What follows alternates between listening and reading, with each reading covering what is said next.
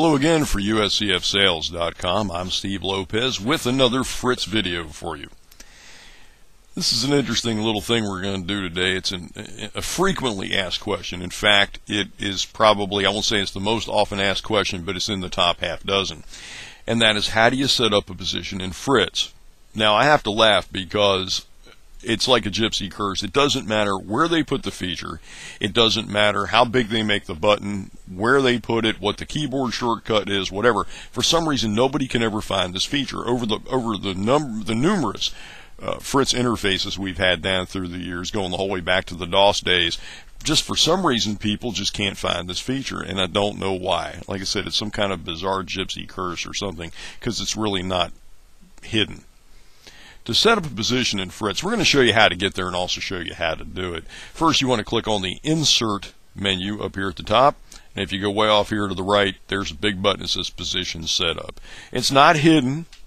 You don't have to drill down through a whole bunch of different things to get to it. But for some reason, people just can't seem to find this no matter where it's located in the interface.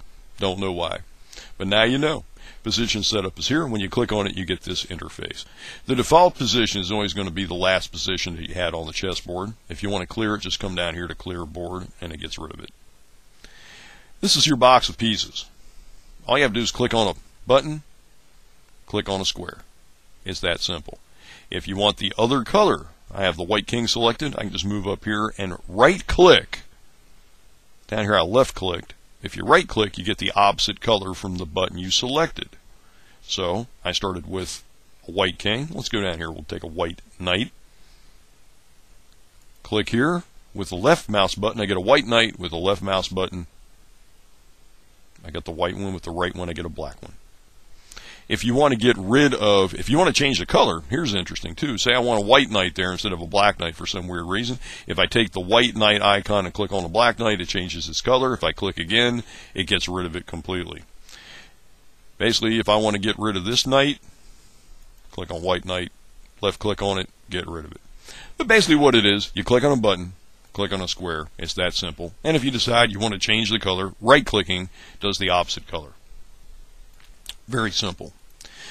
You have some other buttons here. You need to tell the program whether or not white can castle or black can castle. That's what these are for. Obviously, in this position, you wouldn't need to worry about that. But if you have a position where kings and rooks are on their initial square, it is entirely possible. For example, let me just get everything off the board here. It is entirely possible to have a position like this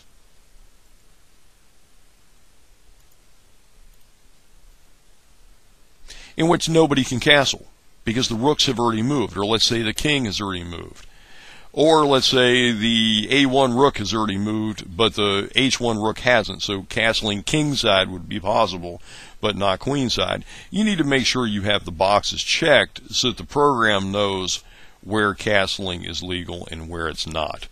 Also, this is very important, and this is the part that everybody messes up at some point, and that is the side to move. If it's black's turn to move, make sure you click black. White is the default. White is always assumed. Make sure that you click the side to move. In fact, you should probably do that first, because you notice that I had this unchecked, that when I changed the side to move, it checked it back again. So do your side to move first, and then do your castling selection. You can also change move numbers if you're putting in a position from an existing game. It's a classic Paul Morphy game, let's say, and you want to set up the position at move 22. Make sure you put the move number here.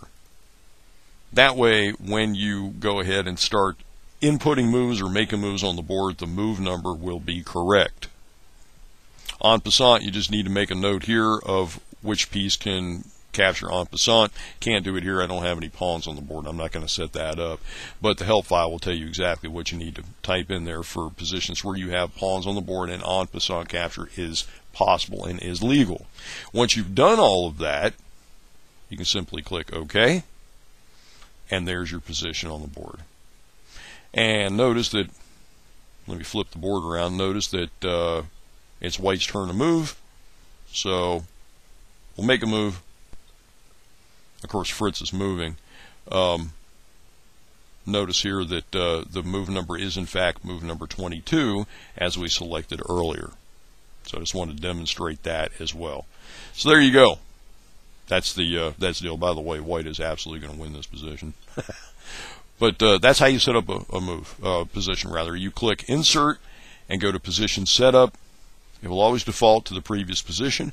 Remember, if you want to get rid of everything that's on the board, just click Clear Board, and you can go to town. Just clicking on buttons and putting pieces in, as many as few as you want to.